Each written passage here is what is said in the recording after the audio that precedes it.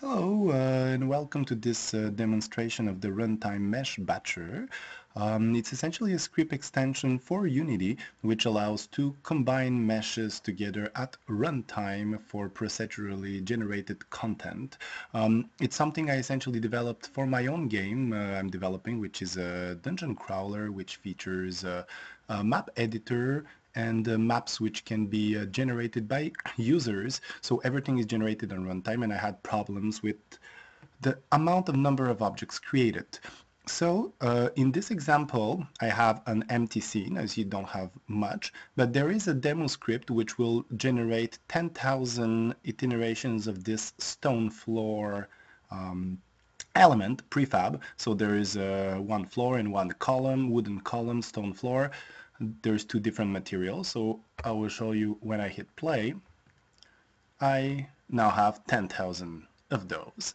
And as you see, I have about 14,000 draw calls, which gives me a little bit below 30 frames per second. The geometry is not really complex, but still, as you see, the movement on the screen is not super smooth.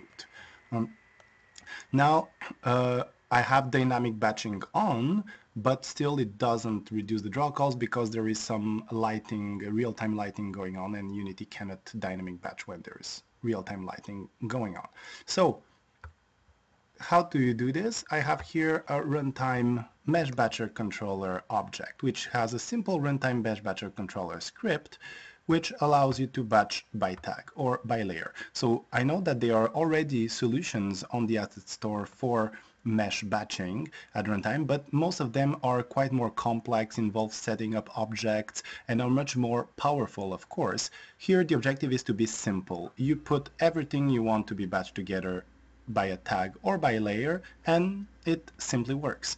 So in this case, I have the tag already inserted here. I'll go on stone floor, pick Runtime Mesh Batcher, and then when I hit play, I now have 14,000 draw calls. I click Combine Meshes, and now I have 28 draw calls. And as you see, the whole thing took about 0.3 seconds, so it's extremely efficient. And now you see that I can move extremely smoothly, and I had about 27, 28 frames per second, and now I'm somewhere in the a lot. So as you see, the thing is quite efficient, and it's easy to call. You don't even need to have a runtime mesh batcher on the game object. This is the controller, which is a mono behavior script, but you can directly call the runtime mesh batcher directly combine meshes function through as a static, so directly from any script after your levels are generated. So my name was George. This is the runtime mesh batcher, which is a very simple, as you see, solution in order to combine all objects you want. And notice that it automatically splits them, the resulting meshes, so that the 64K vertices limit that's provided by Unity is never crossed over. So it all deals with that perfectly automatically, and with multiple materials. As you see, I just put the stone floor tag.